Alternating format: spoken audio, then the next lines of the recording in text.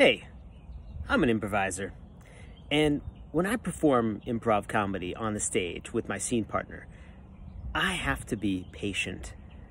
I have to be willing to explore the topic that we're working on in the moment and not try to jump around to different subjects, different ideas. Just take my time and be patient. Sometimes people think improv is all about quick thinking and doing things rapidly and coming up with ideas at supersonic speeds. No, it's about listening, being in the moment, and being patient, letting things unfold, exploring the details of what has already been presented. Well, this happens in real life too. As a teacher, I'm a 5th grade teacher, and in the classroom, a lot of times we ask questions of our students and we rush them to get an answer, or we give tasks for them to do, and we don't give them enough time to really explore those tasks.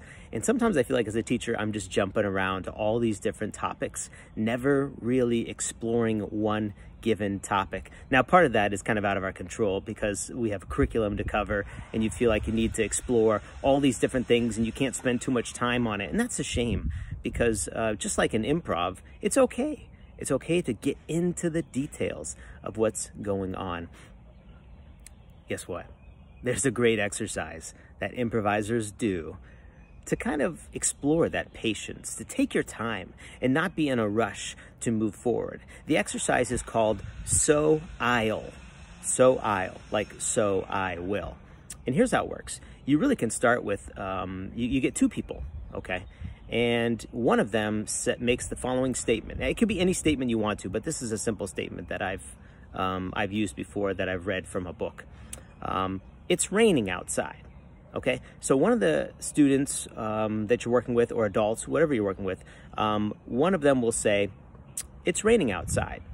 Now the other person will say, what you're saying is it's raining outside, so I'll bring my raincoat. Now at that point, the first person will say, what you're saying is you'll bring your raincoat, so I'll pack my rain boots. Then it goes back and forth. What you're saying is you'll pack your rain boots, so I'll bring an umbrella. What you're saying is you'll bring an umbrella, so I'll get a map. Or whatever it is, but you keep going back and forth. Now, the fun thing here is if you had a whole class of students, you could partner them up and you could have them all start with that same statement, it's raining outside. And then you let them go for a minute or so. It doesn't have to be much longer than that. And then you say freeze. And one at a time, you have the partners share where they ended up. Everyone began with, it's raining outside, and then you find out where everyone ended up. And it's really a great exercise in exploring patience, not being in such a rush to come up with the next thing, just repeating what you just heard, and then you build on it. Now, you wouldn't do this on stage in an improv show. What you do as an improviser, though, is eventually you get rid of the what you're saying is, and the so I'll, and you just explore that response. You kind of train yourself. Listen fully to what I just heard and then add to it.